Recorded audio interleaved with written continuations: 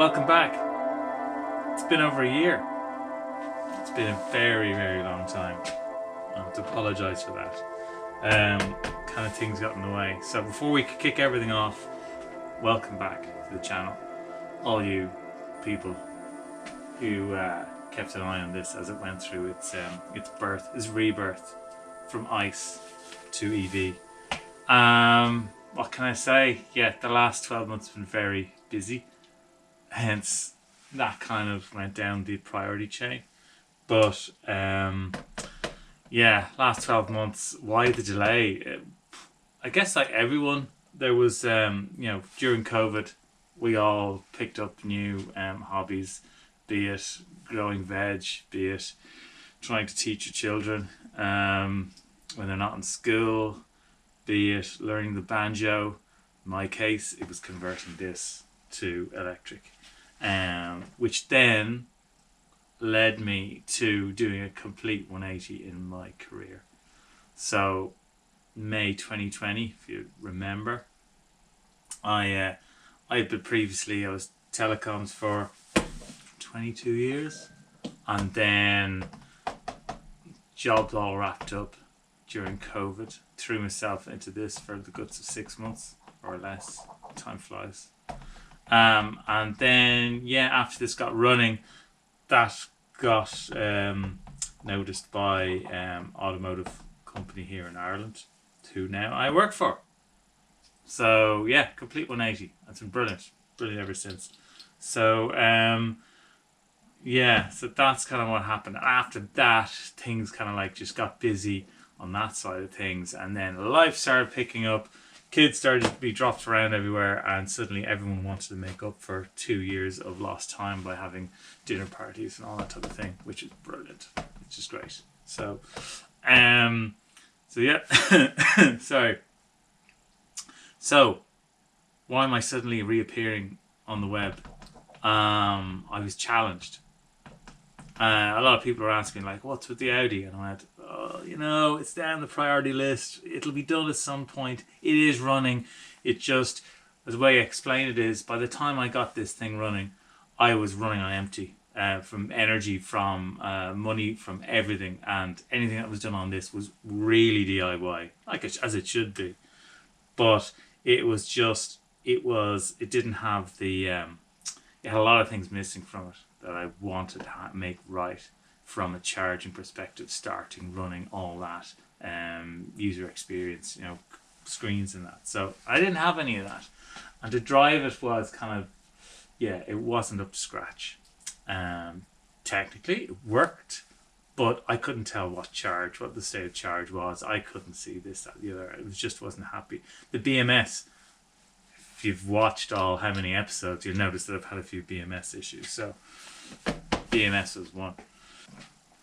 Just after Christmas, I was contacted by one of the members of the Open Inverter Forum, who's also in Dublin, and part of the Hackerspace kind of collective, I want to call it that. So a lot of people get together, everybody who wants to sort of find out how to do things, how to electrify your bike, how to get your vacuum cleaner to clean up after itself, automate getting your kids out of bed, and also show the public, this is what you can do, complete automation, home automation stuff, but also in this type of thing. So how to electrify your bike kind of thing. So Mark contacted me and said, we're going to be doing this open day for everyone on the 26th of February in Dublin, TOG Hackerspace. I'll put the link in the description down below. And if anyone wants to come along, it's going to be open to everyone on the day. So he said, have you got a few photographs of the Audi? I'd like to put them up there just to show what people can do. And I was like, yeah, no problem. He said, just as long as it's only photographs and you don't want the car. And he goes, oh, that's a good idea. He goes, can you bring the car along as well? So I was like, grand, okay, take that as a challenge. And that was it. I was like, okay, I have to kick it off. What do I need to do? And again, it's the first thing you do, just throw everything at a board. Whiteboard it. That's it. Whiteboards, your gift. So that's what I did. Well, I did a few jobs. I did a few jobs over, like, before Christmas and all that, to kind of just to get working on things that were bugging me on the vehicle. So the first thing I did was fix the start sequence. Beforehand, it was like there's a switch on the dash, which was switch on VCU. So the VCU come to life, so it know what was going on, and then when you go into ignition, it would go into pre-charge, and then main contact would be thrown. But now, got rid of all that, so I've latched the crank part of the sequence. So ignition, everything comes on, and then the ECU, VCU does the pre-charge and main contact control once you go crank. So that's all done now. It's brilliant. So that was done. All the cells, because I took the rear pack, as you can see, took it out, went through it, actually took it all apart. There's a bit of footage there of me taking it apart and putting it back together again. I replaced 2 or 3 of the cells. I got some cells before Christmas. Took a couple of the modules, which were kind of like not great. Out of the 2 pouches in it, one pouch was gone for whatever reason, the other wasn't. So I completely rebuilt the pack. So that's all fully A1, as is the front. I did the same for the front. So as I did that, balanced all the cells to the power supply, went through each one, brought it all up to the same within a couple of millivolts of each. So that's all done. That's all packaged away.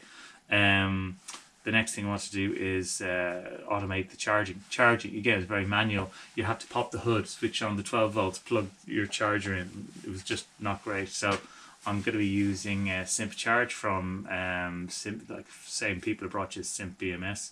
So it's a brilliant little module. And again, it just, when you plug in, it reads the CP and PP and then activates everything that you want to activate.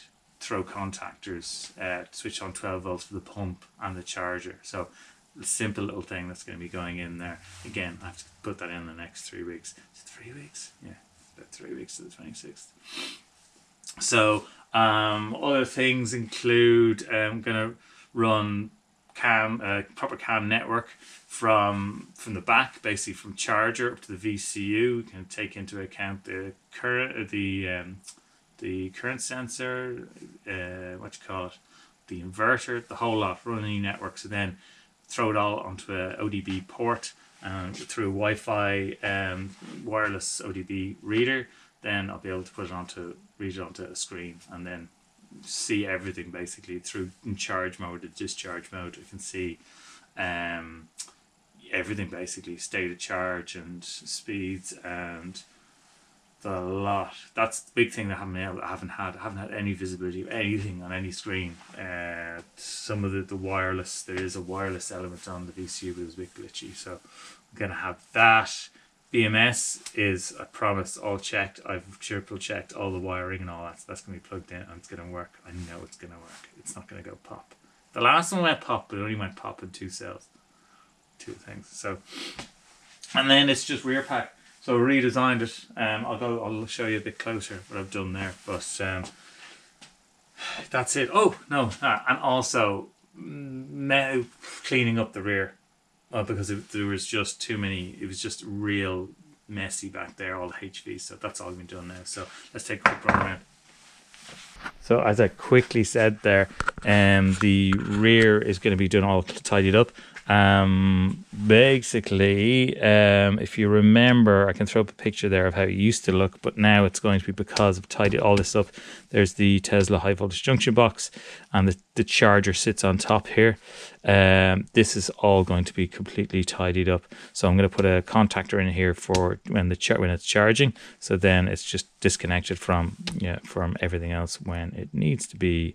So yeah, so straight over to this. This is it. This is the concept.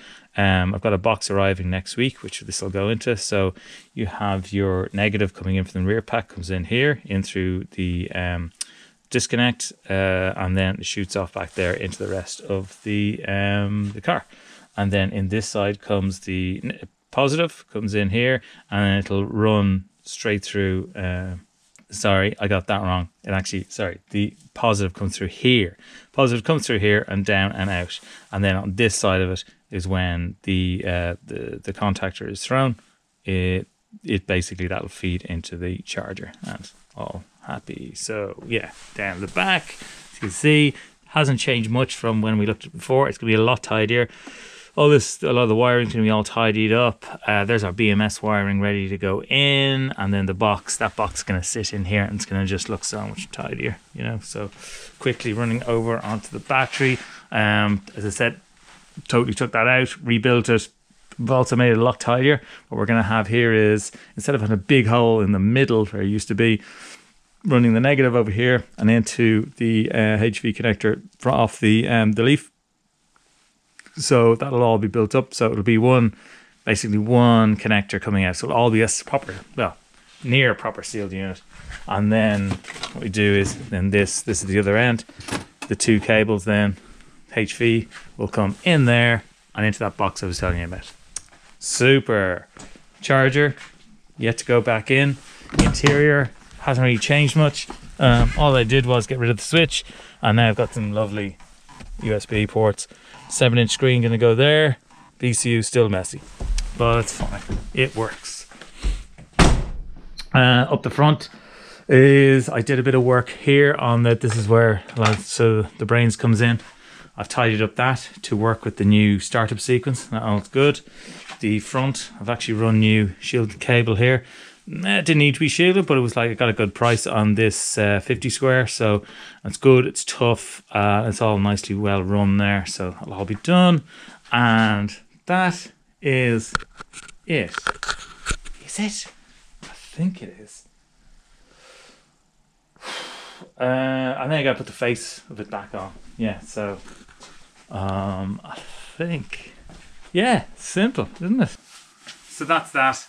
And it's been a long time. Apologies. Hopefully we'll get to a point where we'll have this running a lot more regularly, and we can start doing some range testing on it. Again, remember, it's a 24 kilowatt pack, and that's it. We'll see what it can do. I want to start using it as I originally proposed, as a daily driver.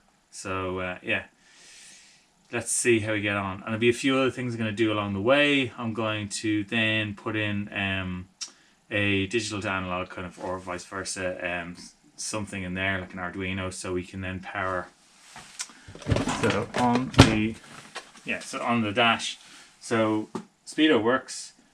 We'll do something to get the fuel gauge working, RPM onto here, and then some temperature as well. Just put that up. So I remember the temperature on this thing never got above 30, 35. So be good if we can reuse that. That's it. So for now, thanks for coming back and watching this all over again. We'll see what we can do, because we've got a date now. 3 weeks, the 26th. Today is the 5th. So no pressure. Thanks for watching. See you soon.